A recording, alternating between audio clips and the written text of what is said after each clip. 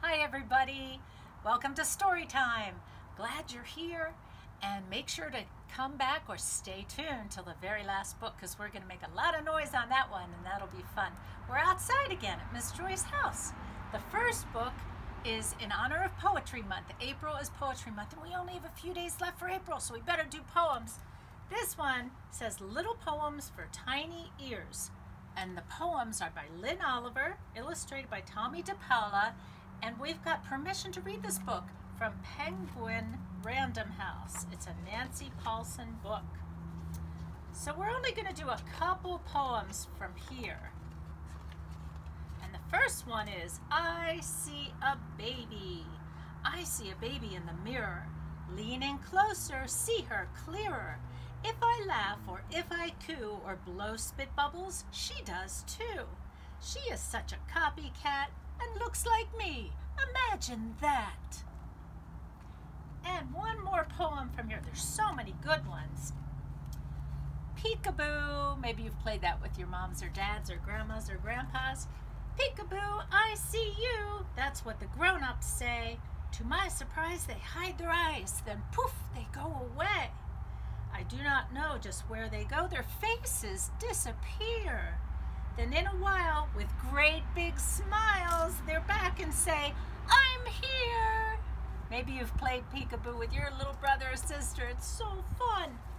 So there's a lot of great other poems in there. So someday, come to the library and check this book out. And you can read all of the poems. Next, we're going to read Duncan, the Story Dragon. This is one of my favorite books. It's by Amanda Driscoll. Hope it's one of your favorites too, and it's published by Scholastic, so we have permission to read this book. Duncan the Dragon loved to read. I hope you love to read too. I know I do. When Duncan read a book, the story came to life. Wow, look, it's in his imagination. And his imagination caught fire. Unfortunately, so did his book. Oh my goodness. I just want to finish a book, said Duncan. I need to know what happens. Do the pirates find treasure? Does the captain save the ship?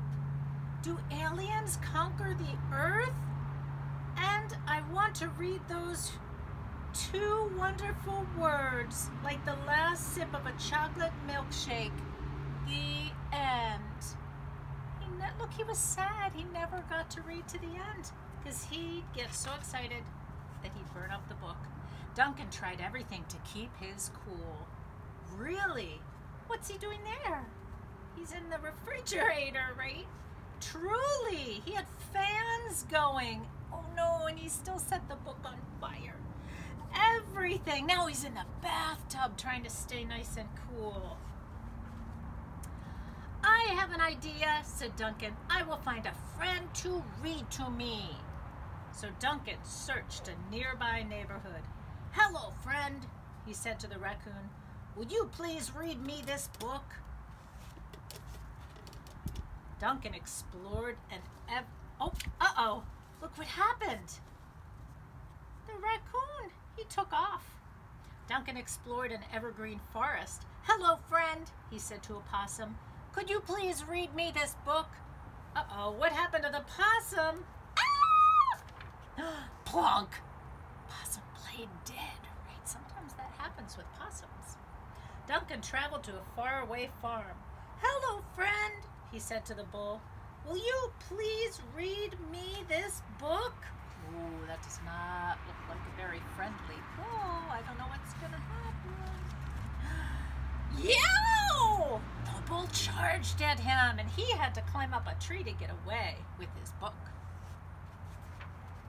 After searching the entire countryside, Duncan trudged back to his cottage. There's his cottage. It's a really cute cottage. As he hugged his book, a fat tear trickled down Duncan's cheek. It landed with a plop.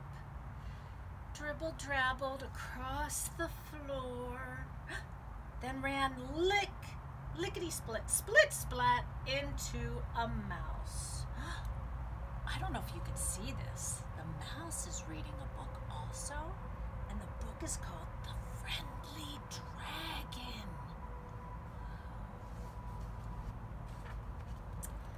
Sad ending? Asked the mouse. I'll never know, said Duncan. As Duncan explained his problem, he noticed a twinkle in the mouse's eye. Do you like books? Duncan asked. I love books, said the mouse. Could you,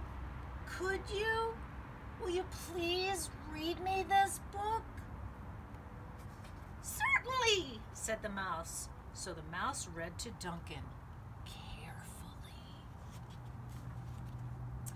Together they battled sea monsters. Whoa! Dodged icebergs. And discovered new lands. They took breaks for roasted hot dogs and toasted marshmallows. And I hope some popcorn. That's Miss Joy's favorite snack. Finally, the friends sailed home. Then the mouse read those two wonderful words like the last sip of a chocolate milkshake. The end. There's the puffins waving goodbye. But actually, it was only the beginning. It's the beginning, right? Because they're going to read a lot more stories now that they're friends, because they both love to read. Yay! Okay, that's book number 2. We've got a whole bunch of other books. Let's do a song next, but I need your help. I really need your help on this one. It's called Cat Goes Fiddle-I-Fee. Now, it looks like just a regular book, right? But it's actually a song. I'm going to sing some of the verses, and then you can join in on sort of the chorus. The chorus goes, cat goes fiddle-I-fee. So whenever I get to the part that says, cat goes fiddle-I-fee, I need you to sing that part, okay? That'll really help me out. This is by Galdone. And it's actually a classic folk tale or a folk story, but he illustrated the pictures, he drew the pictures, and he adapted the story. It's read with permission by Houghton Mifflin Company. I had a cat and the cat pleased me. I fed my cat by yonder tree. Ready for this? Cat goes fiddle-I-fee. Okay, we're going to do that one more time because I didn't hear everybody singing. So can you sing? I need your help on it. I had a cat and the cat pleased me. I fed my cat by yonder tree. Ready? This is where you come in. Right. Cat goes fiddle-I-fee. Good job. So that's going to happen on every couple pages. I had a hen and the hen pleased me. I fed my hen by yonder tree. Hen goes Jimmy Chuck, Jimmy Chuck. Cat goes fiddle-I-fee. Right. Good job. This actually looks like my cat. My cat's black and white. I had a duck and the duck pleased me. I fed my duck by yonder tree. What sound does the duck make? You can join in on that part too if you want. Duck goes quack, quack. Hen goes Jimmy Chuck, Jimmy Chuck. Cat goes fiddle-I-fee. Good job. This is fun. Oh, there's the cat way up in the tree. I had a goose and the goose pleased me. I fed my goose by yonder tree. Goose goes swishy swashy. Duck goes quack, quack. Hen goes Jimmy Chuck, Jimmy Chuck. Cat goes fiddle-I-fee. Good job. I had a sheep and the sheep pleased me. I know you know what the sheep sounds like. I fed my sheep by yonder tree. Sheep goes ba, ba. Goose goes swishy swashy. Duck goes quack, quack. Hen goes chimmy chuck, chimmy chuck. Cat goes Fiddle-I-Fee. I had a pig and the pig pleased me. I fed my pig by yonder tree. Pig goes, now I know you're going to say oink oink, but in this book, the pig goes griffy gruffy. Griffy gruffy. Kind of does sound like a pig sound, right? Like oink oink, but or snort snort. Pig goes griffy gruffy. Sheep goes ba ba. Goose goes swishy swashy. Duck goes quack quack. Hen goes chimmy chuck, chimmy chuck. Cat goes Fiddle-I-Fee. You know this animal. I had a cow and the cow pleased me. I fed my cow by yonder tree. Cow goes, oh, I knew you knew this one. Moo, moo. Pig goes griffy gruffy. Sheep goes ba ba. Goose goes swishy swashy. Duck goes quack quack. Hen goes chimmy chuck, chimmy chuck. Cat goes Fiddle-I-Fee. He's still up in that tree, watching all the animals. I had a horse and the horse pleased me. I fed my horse by yonder tree. Horse goes, neigh, neigh, right? Cow goes, moo, moo. Pig goes, griffy, gruffy. Sheep goes, ba, ba. Goose goes, swishy, swashy. Duck goes, quack, quack. Hen goes, chimmy, chuck, chimmy, chuck. Cat goes Fiddle-I-Fee. I had a dog and the dog pleased me. I fed my dog by yonder tree. Dog goes, oh, there goes the cat. Dog goes, bow, wow. Horse goes, neigh, neigh. Cow goes, moo, moo. Pig goes, griffy, gruffy. Sheep goes, ba, ba. Goose goes, swishy, swashy. Duck goes, quack, quack. Hen goes, chimmy chuck, chimmy chuck. Cat goes Fiddle-I-Fee. Then Grandma came and she fed me while the others dozed in yonder tree. By yonder tree. They're right next to it. And the cat went, good job, Fiddle-I-Fee. Yay! That was fun. A music book. We have 2 more. Oh, I hope we have time. I better start reading quicker. This one is called A Second is a Hiccup. You're at home and you probably feel like you've been at home for a really long time. Well, this is a book about time and how time goes by. It's by Hazel Hutchins. And I really like the pictures in this book. The pictures are drawn by Kady, MacDonald, Denton.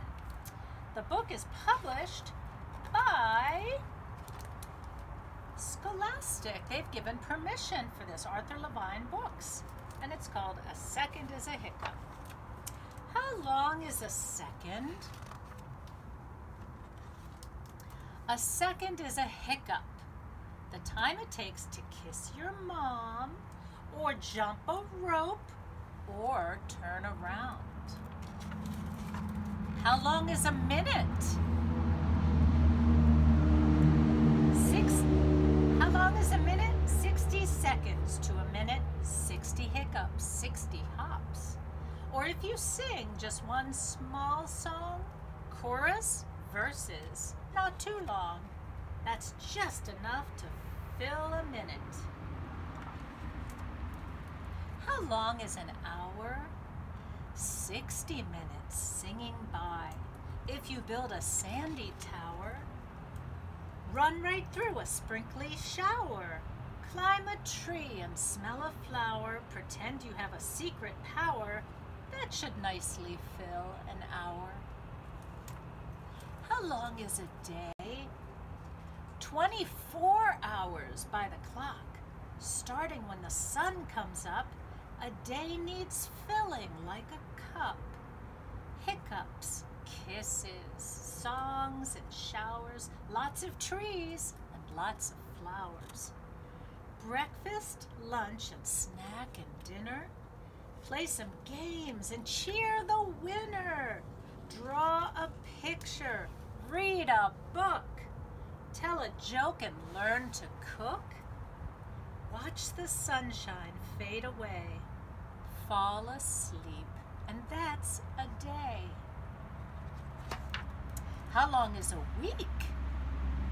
7 days, all in a line. Sunday, Monday, Tuesday, Wednesday, Thursday, Friday, and the end day, Saturday. A favorite one. Some are quiet, some are fun. Work days, home days, play days, school days. 7 wake-ups, 7 sleeps. Close your eyes and do not peek, but you'd never, ever, ever stay asleep for 1 whole week. Oh, they're in a tent and they're having fun with a book. Yay! And popcorn. How long is a month? 4 weeks add up to form a month. Lots of time for things to change.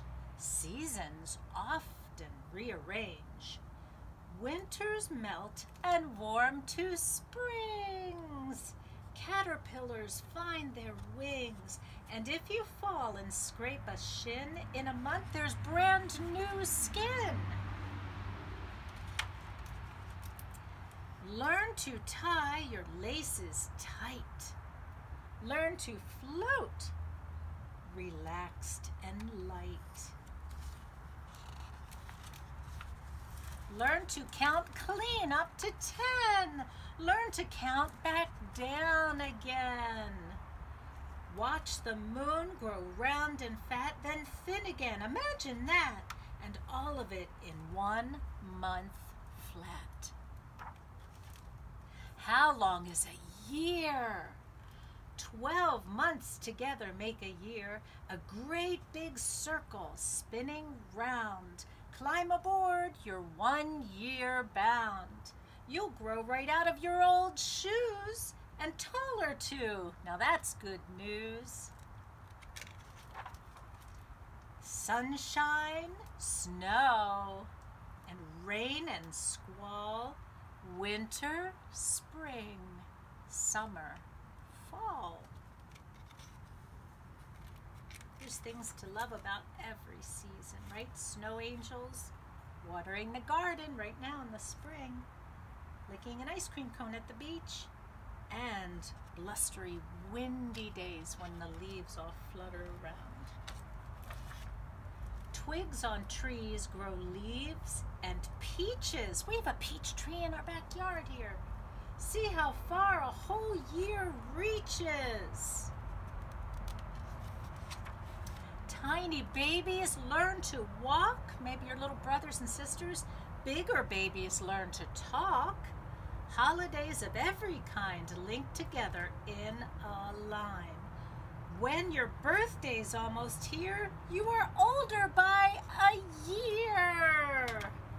Ooh, they're having a birthday party. Changes come and changes go. Round and round the years you'll grow. Till you're bigger, till you're bolder, till you're ever so much older. And through all the hours and days, as time unfolds in all its ways, you will be loved as surely as a second is a hiccup. The end. Isn't that sweet? Oh, and you know, there's something called a dedication at the end. And that's usually the author saying why they wrote the book or if they wrote it for somebody. And this says, it's for the great-grandchildren of Peggy and Bill Sadler, a delightful, ever-growing circle. How about that? Not just grandchildren, but great-grandchildren. So that's really neat. A second is a hiccup. Yay. We have one more book. Are you ready to make some noise? I sure hope so. We sang the music book, the book with music, so we did make noise. But there's cars going past, and they're so noisy that we've got to do a noisy car book. Let's do it since we're outside and there's cars. And he came by right at the right time. This is called Cars Go. There goes a truck by Steve Light, and it is published by Chronicle Books. They've given permission to read this book. So can you make some noise with me? Great. Cars Go by Steve Light. The police car goes wee woo wee woo wee woo wee woo wee woo. Can you do that? I hope you're doing that with me, so I'm not the only one making that noise. Wee woo wee woo. Police car. The old jalopy goes chitty chitty chitty chitty.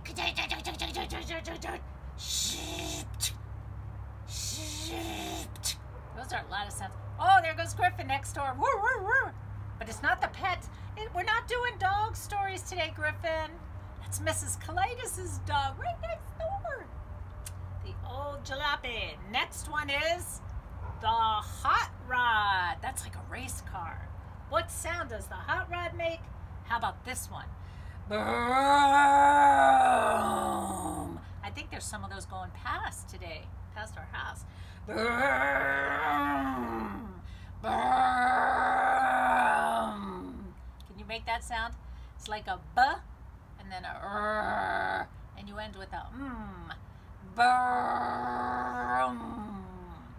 Race car, hot rod.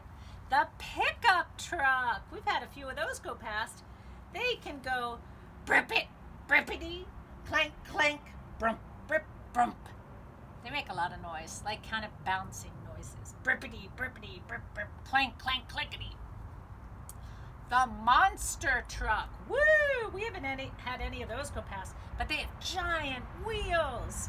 And they go crrr, crrr, crunch, crunch. Because they're crunching over the dirt and the rocks. Yeah, they're like an off-road vehicle, right? They go all over the place. A monster truck. The sports car goes vree, vrum, vrum, vrum, vree. Like a V, like violet, a V sound, and then ree, vree. Can you make that sound like the sports car? The taxi. Oh, there goes a motorcycle. Ooh, I wonder if there's... Oh, no, this is just about cars. But the taxi goes squeak, honk, honk, honk, honk, honk, honk. I've been down in New York City, not recently, but sometimes, and you hear a lot of these. As soon as the light goes green on a traffic light, you hear honk, honk, honk, honk, honk, honk. Everybody's in a big hurry all the time. Ooh. Yeah, the last one. The car of the future. The car of the future goes, where would you like to go today? That'll be fun, right? Where would you like to go today? And then it just whisks you off and takes you there. The car of the future. Maybe you are going to grow up and make this car in the future. Wouldn't that be cool? And it's like a voice car that we just tell it where to go and then it goes. We can already look up on our phones directions, so that's kind of neat. So that is the last book. And guess what it says on the back? That's fun. Just like there's end papers, sometimes there's fun things on the back of books. Start your engines, rev up your reading with 8 noisy cars as they honk, clank, vroom, and zoom their way through the lively book. This lively book. And there goes another truck. So thank you for coming today, boys and girls, and I will see you at the next story time. Bye!